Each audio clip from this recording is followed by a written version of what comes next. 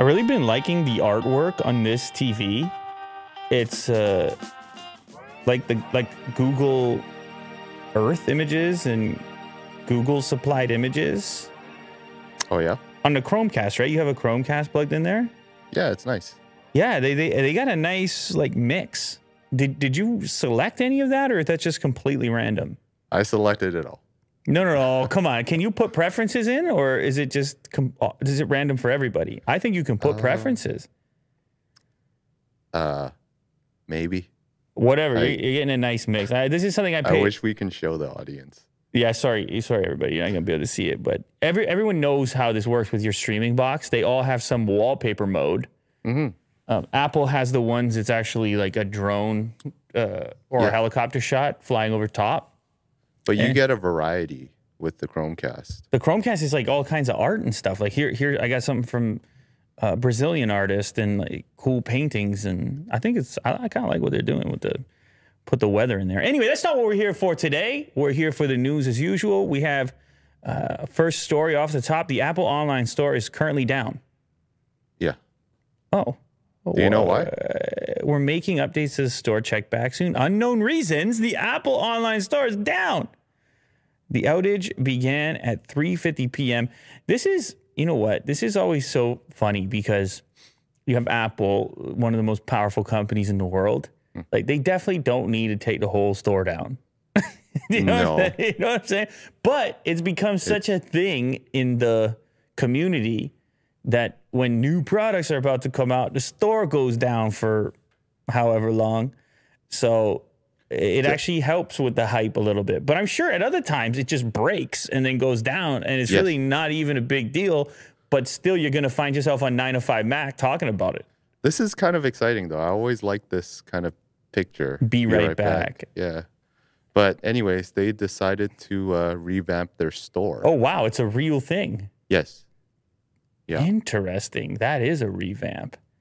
So now you have this scrollable horizontal line of products, starting with Mac, iPhone, iPad, Apple Watch. It's in order of profit margins.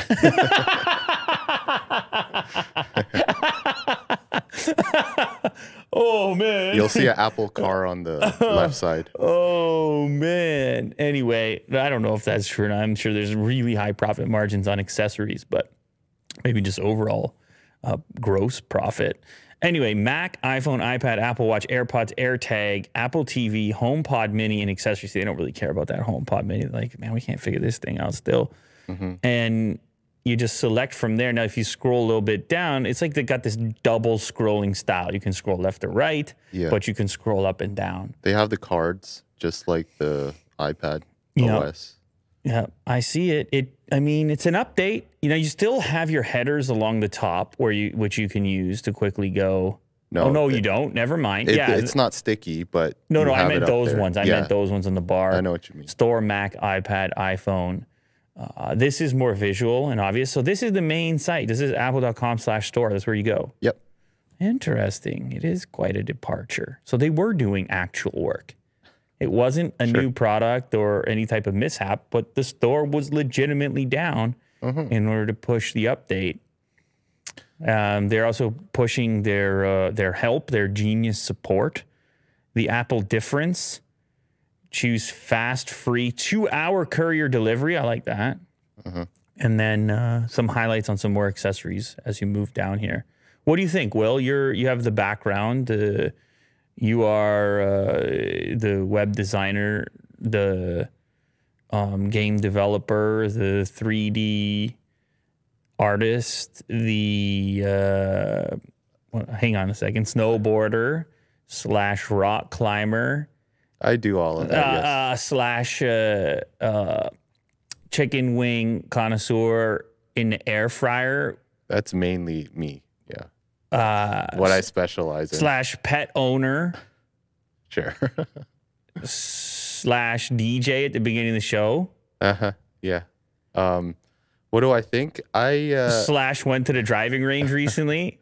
I didn't. Oh, you didn't? No, I didn't have a chance. You keep telling me you're going to go.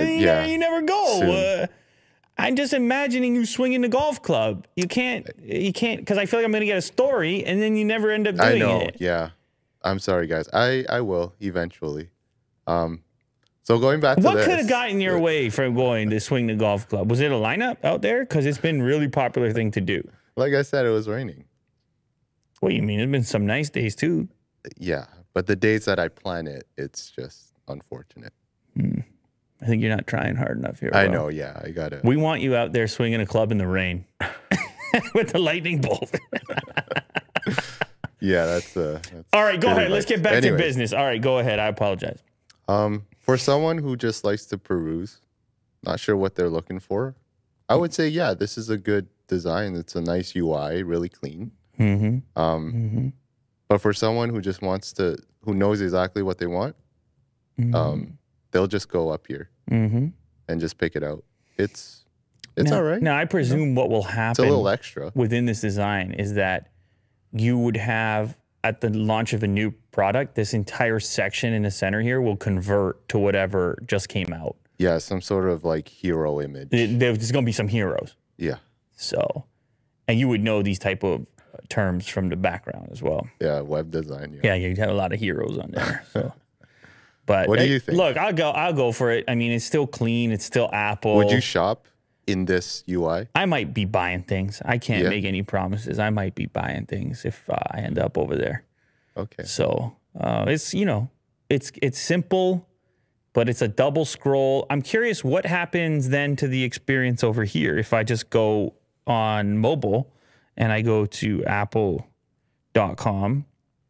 What happens there? Oh, then I still get that big promo page. Oh, wait, I got to go /store. Yeah, you got to. I got to go click on /store. the store if Yeah. they're- it's available. I got to go /store. My bad. Well, I guess on mobile they have an app. Oh, yeah, it's exactly the same. It actually makes more sense over here on a touch interface because now I'm like this. Can people see this? Yep. I'm like this, but then I'm also like this.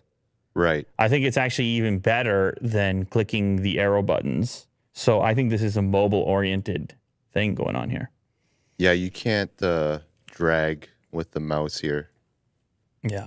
You so. have to click on these arrows. Probably if you had a magic trackpad, Will. You get your act together and get yourself a magic trackpad. But, oh, whatever. Congrats, Apple. Next time, hire Willie Do if you want a good website. Thank you to Calm for sponsoring today's episode. Bring calm to your workplace. Make the world's #1 brand for mental fitness your newest employee benefit. Trusted by tons of different organizations. This is a way to make sure that your employees have the tools necessary to manage their stress and presumably perform better. You can see they even got master classes with the likes of LeBron James on the website that you can check out. So it could be meditation, it could be a stretch routine, or it could be the master class to train your mind. Business leaders know that healthy, happy employees create successful companies no matter what industry. Calm for Business can help your employees be their best selves at work. Right now, Calm is offering a free well-being ebook for HR and benefit leaders and 1 month free after you attend a free demo when you go to calm.com/LouLater. That's right, a free ebook and 1 month free of service after attending a free demo. When you go to calm.com/LouLater, get started today, calm.com/LouLater. Google Tensor is a 5 nanometer chip, and Samsung is handling production. We got some real specifics now. We were curious on the last episode because Google's like, we got this new Tensor. It's a big deal. We're a big deal. Pixel's a big deal. And people were like, okay, how big of a deal? What is this? What's going on here? And then you mentioned, oh, Qualcomm's stock price went down, and you were trying to determine what that meant. But then you went ranting about Ethereum for half an hour. So who even Yeah, it knows? was a fun time. Who even knows what you're up to? Sources close to Nikkei, Asia. How are you saying? Are you saying Nikkei or Nikkei? What are you saying? I think it's Nikkei. Let's go with it. Suggests that Google Tensor chipset will be built using 5 nanometer fabrication process, which is the same as the flagship Qualcomm Snapdragon 888 mobile chipset and Samsung's own Exynos 1080/2100 chips. Google did not disclose who will manufacture the Tensor chip for Pixel, but sources familiar with the matter said that Samsung's going to handle production. Ooh, a little handshake, little Google Samsung handshake. And they make the Exynos chip, right? They make chips, man. So they know what they're doing. They got a whole process over there. Processors? No, they got a whole process, a whole 5 nanometer. Yeah. Oh, God, stop it, Lou. Ew. Just die in this chair here. I'd rather be thinking about Will Do at the driving range, actually. Yeah. This is good. This is fine. This is good news. I think. I mean, I don't know what people expected to find out here, and I don't know. Again, we don't get to see here what type of customizations took place and why. So it doesn't tell us all that much. I think a lot of people could have guessed that something like this was going on. Does it give you some relief that Samsung's or supposedly making this chip instead of Google hiring some other, company? I think the main thing here is that it is it's sharing its fabrication process with the chip that everybody wants, which is the 888. So if there was some fear, I guess, that maybe, I know Google already came out and says the most powerful thing we've used. So I wasn't too concerned, but if anybody was concerned that it might be some budget oriented thing, it's looking at this point, like probably not. It's probably flagship territory. That's a guess, putting that out there. Intel leak reveals Thunderbolt 5 could offer 80 gigabit per second USB-C ports. I'll take it. I've been traveling on a Thunderbolt train for 4 generations now. I was the big guy. Supporter. I've been, listen, big Thunderbolt guy. Gen 1 Thunderbolt. I had the Corning optical cables going across studios of yesteryear. It might have been Thunderbolt 2, actually. I'm trying to remember here. Wow, you can't even get a good picture of the history of Thunderbolt. Yeah, no, Thunderbolt 1. I had the Corning optical cable going across the old studio and some shared storage in the middle. Man, going back. Been doing this for 47 years. You didn't know that. Yeah. But then, yeah, it's continued to improve. Now we have the USB-C connector, which is amazing because it's compatible with all kinds of other devices. So you get double purpose out of the port. Yeah, use a USB-C. If you have the Thunderbolt capable device, you plug in over there. And now we're moving up to Thunderbolt 5, and of course, when you have this much throughput, twice the speed of Thunderbolt 4. This means you got all kinds of displays coming out of there and all kinds of storage and peripherals inside of your dock. You're transferring footage. I mean, you're just doing stuff. Bandwidth. Well, that's fun. You got to like that. The next line confirms that the new technology still plans to use the USB-C plugs and I'm going to change it. It's extremely good news for anyone who's already heavily invested in USB-C connectivity. Cables, hubs, and other devices will still have to be replaced with ones that support Thunderbolt 5. Yeah, obviously, if you want Thunderbolt 5 speeds. But it means that we're in for at least one more generation of stable, backwards compatible plugs, which all your existing chargers, drives, and dongles will still work with. Yeah. I'm very happy about this. Thunderbolt 5, man. Type-C. Hitting the market. Hitting the market. Sony's next-gen PSVR was reportedly detailed at a developer summit. Further confirmation of the device's improved FOV, field of view, screens, and controllers. Was this device a hit or a miss? I played with it for a little bit, and I was like, this is pretty cool. I was in that gangster game or whatever it was. I'm sitting there. I was like a card table or something. Oh, really? Yeah, I did. Hey, man, I messed around a little bit, and you already got the PlayStation, so you're like, all right, let's check out the PSVR. But this is completely anecdotal. I just didn't hear a lot of people talking about it in my life, in outside of the internet. Yeah. It seemed that as far as VR was concerned, I was hearing a lot more about some of the newer Oculus stuff as opposed to the PSVR. Yeah, the PSVR never really took off, but it was always there. Oh, so it was always like there was never like an iteration for it, you know? No improvements. It was just the same. But see, that kind of happens with peripherals for consoles because it's all about like a standard, setting a standard. And whether it's a controller that you plug into the thing or a camera, or these accessories have to work backwards with all the versions of that console that were released, or at least they want maximum compatibility. But at the same time, it's like you're probably not the most extreme type of VR consumer if you got a $499 or $399 box and then a single peripheral compared to some of these wild setups, or compared to the easy entry to something like the Oculus Quest, which is how much money? $199. You see what I'm saying? Now you don't need a headset and a console and everything else. Now it's not going to be a one-to-one comparison here, but $299. $299. Don't get carried away. $199. You have one heck of a business if you were selling that for $199, Will. It's a good deal still. All right, go back to the PSVR thing, though, here. Okay, the next gen PSVR connects to PlayStation consoles through a single cable. No pass-through box necessary. Good. Headset features higher resolution OLED displays, 2000 by 240 by 2040 pixels per eye.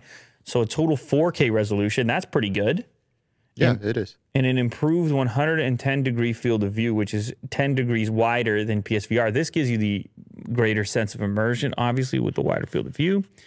Sony reportedly plans to use flexible scaling resolution in conjunction with foveated field of view. I'm guessing the FOV stands for field, but what a word.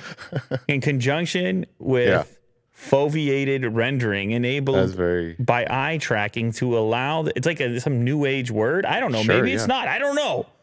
To allow the device to only render when you're actually looking at it. Save on the resources. Better experience. Who cares if you're not looking at it? The overall goal being to reduce the strain on the PSVR and PS5 and improve performance. Sony will also reportedly use inside-out tracking for the next-gen PSVR, and the company says the device's controllers will have adaptive triggers, haptic feedback. He says this is all stuff from the PlayStation 5 controller already. Yeah, this stuff. This stuff here. Which looks really cool. If the goggles or the headset looks like this in the same style, which it probably will, it's not bad. You're into it. I like it. You're fully on board. The PSVR headset is going to be the best VR headset. I don't know about that, but Sony won't actually launch the new PSVR until holiday 2022, but they could finalize and announce more details later this year. All right, Willie Doo's still using his Oculus stuff. Yeah. Tesla now has more than 1.25 million pre-orders for the Cybertruck.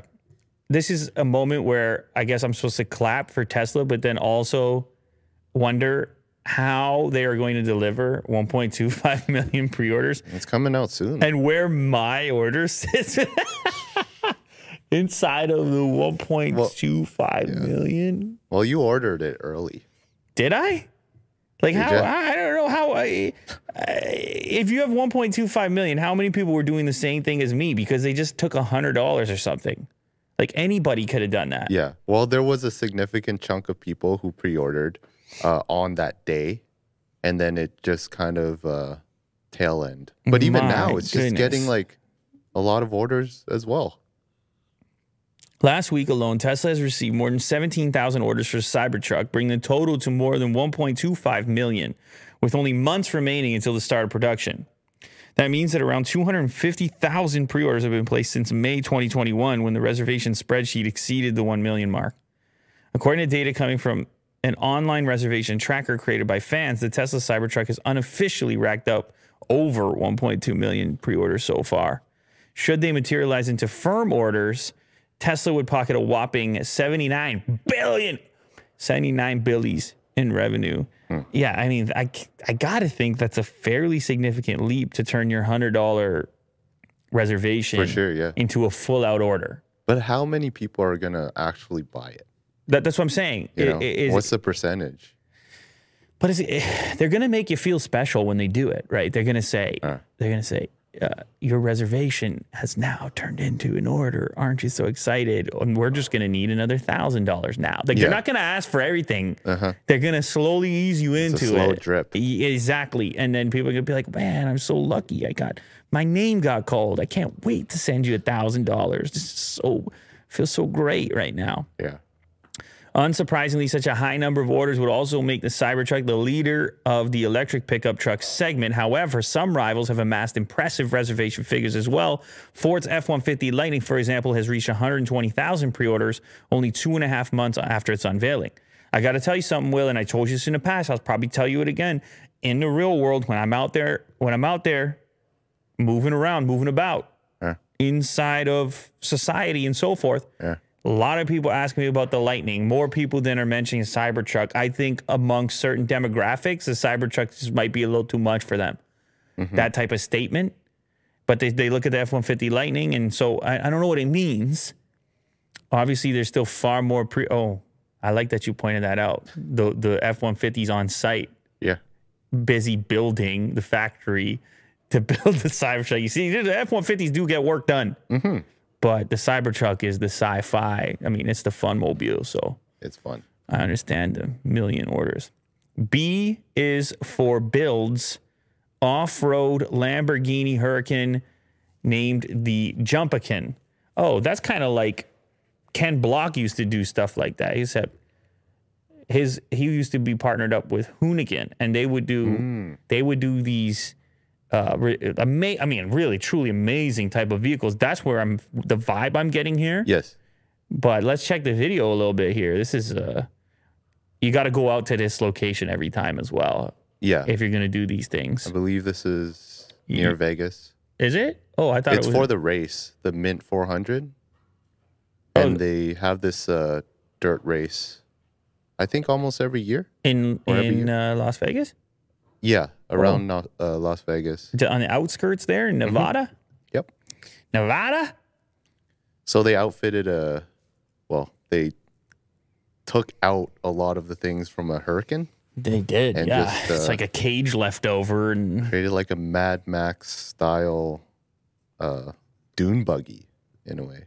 Yeah, built for the Mint 400 desert race in Las Vegas. The Jumpacan was created by Chris Steinbacher and his team at B is for Build to race the Mint 400 annual American off-road race that takes place for 2 days on a punishing 400-mile race course in the deserts of Las Vegas, Nevada. All types of vehicles from sedans and motorcycles to RVs and tanks have made the journey, but never a Lamborghini for obvious reasons. You're in the middle of the desert here. However, that all changes with this particular vehicle because I guess technically it's still a Lamborghini. Yeah, but it's starting to look more like a Batmobile, like that Tumbler thing at this point. But it's pretty cool, very low. Man. Look at this thing go. That looks like a time. It looks like a time to be had right there. I feel even a guy like you could have a time in that. I think it beats the driving range. Well, I think so. You just got to head out to Nevada, get yourself in this, what do they call it? 400? The Mint 400. My goodness. Look at that. Oh, my God. On the front tires. My goodness. Well, they love it. They built it. Look at all the dust and sand. They love it. Well, they're having a blast. You live for stuff like this, don't you? Yeah. Wow. Can't hate on that. Cool. I'll take that over a Cybertruck, actually. Ooh, look at this. Polestar Precept praised for aesthetics and sustainable solutions. Is that real? Is that a production car that has the doors open like that? Yeah. A production car? This is going into production. The Precept. I'm pointing at you right now. Oh yeah. I can buy that right now? Not now. It's in production. I can order it right now? Soon. I can give them $100 and get one in 20 years? Yep. Okay, cool. So yeah, this is just a walkthrough of this concept car that came into production. Yeah, shout out this channel. So cool. I've watched this channel before. Auto Trader. Oh, it's Auto Trader's channel. Oh, okay. Do you know the guy? Yeah. Does he have his own channel or is he only ever on Auto Trader? Because I feel like I watched a few of his videos before. Will, I can buy this? Will, don't screw me up on this. So this was a concept that will be in production. But it's not going to be like this when I buy it. They said it's very close. Very, very close. Well, With the doors and everything. well, how close? Well, I don't know. Can I buy this, Will? Okay, Like I said. scroll down. Let's see. But look how cool this is. It looks amazing. It looks amazing. I have to trade my Taycan right now. Oh. Is it fast? The Polestar Precept. So they don't have any range or mile or charge or anything like that. They're still working on it. Where is this? Where did he make this video? I want to see this car. Where do I gotta go? Not in Canada. That's all I can say. Where do I gotta go? I think I'm allowed to fly now. Tell me where I gotta go. Come on, Volvo. Come on, Polestar. Where do I gotta go? But yeah, this is a good walkthrough of all the things in the interior. They it's kind of like carpeted, and what they did was they took recycled plastics, and knitted it in a form where of course they did. Well, they cleaned it up, and yeah, it's in the interior of this because you got the whole Sweden really thing cool going on. Obviously, you're doing this. Yeah, there's the plastics like the netting and stuff. Obviously, you're doing this. Oh man, this looks really cool. Easy. How much do you think this will be? It's it's in production. If it comes out actually like this, it's gotta be in the 150 plus. But I don't. Again, it never gets delivered the way they show it off. So what they in this particular video, they also said that maybe 100. Maybe they can. 100? Maybe they can do it for 100. But will they have different models? Like, was there like an R model, like a fast model? Not what they said, but I think it's just this car, the Precept. That's it. It's one way to take it. Yeah. No trim, no different trims, or maybe you can customize it. Maybe. Okay, scroll down. Let's see what it says over here. Okay, fine. Come on, man. Polestar already has one very desirable EV in its lineup. Yeah, the Polestar 2 is what I saw. Yes. Yeah, they're making cars. This is a more luxurious battery-powered model. The manufacturer has previewed this new model with the Precept concept. Well, those who have seen it in person say it could be the world's best-looking electric vehicle. It sure seems that way in the video. Oh, yeah. I do want to see it, though. Aesthetic qualities are up for debate. Its title is the best looking is certainly disputed with a few others. Yeah, okay. It's got a 122-inch wheelbase designed for maximum aero efficiency, and they've employed innovative solutions to make it more sustainable. You already talked about this stuff, using recycled bottles, and Adidas is doing something. That's all we got. Wow, we do not have a lot of information here. So we have to watch. You just watched the video. It's 8.5 minutes. It's titled The Most Beautiful Electric Car. You got the portrait. I know Polestar in the past has worked with Google for the Android interface, so you're going to have all this stuff you want. Oh, he shows a Taycan. Doesn't Taycan look pretty good no still? Joke. I think they use some sort of like, Google Solitech, where they have like the distance with like gestures. So in this touchscreen, they want to have it clean as possible when you're driving, but if you have your hand close to it, it would show all the UI elements. Nice. So yeah, it's really cool. I know that they've been embracing the Google stuff, these guys. So that's promising because obviously from a software perspective, the idea of getting in there and not even needing to connect any device, but just having all your stuff there. Right. All your apps, all your podcasts you listen to, your YouTube music, and everything's just right in there. And it's a car that looks like that and the doors open like that. Well, you made the promise. Well, you better live up to it now. Well, yeah. You said I can order that get a few of these. You said I can order that exact concept. You did. People going to run the tape back. Yeah. Well, good luck, Polestar. Make it through and get this into our studio. Yeah. That's it. We'll give you $100. All right, last one. For now. Japan's national volleyball team has a secret weapon, a blocking robot. Did you see that? No, I didn't. I love it, though. I love it already. This is very cool. Oh, my God. That's terrifying. Oh, my God. Yeah. They obviously use, like, sensors and cameras to detect. Cool. But they have the hands. Yeah, because hands. If you always had to have some other team over there blocking everything, first of all, that's going to be annoying for the team that only has to block for the drills.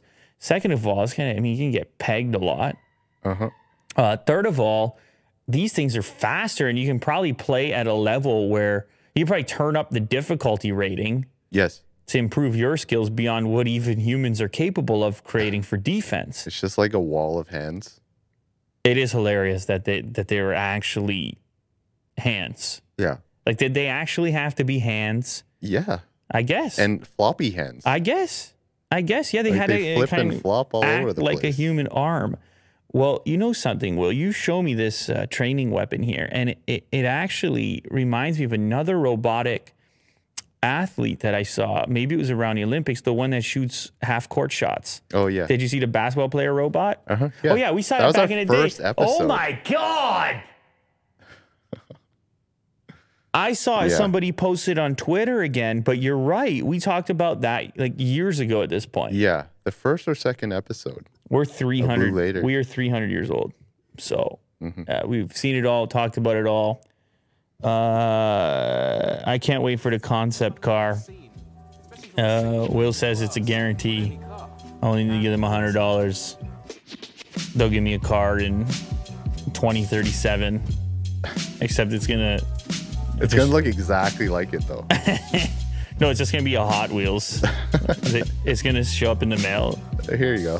They're like, thanks for your $100. Yeah. See you later.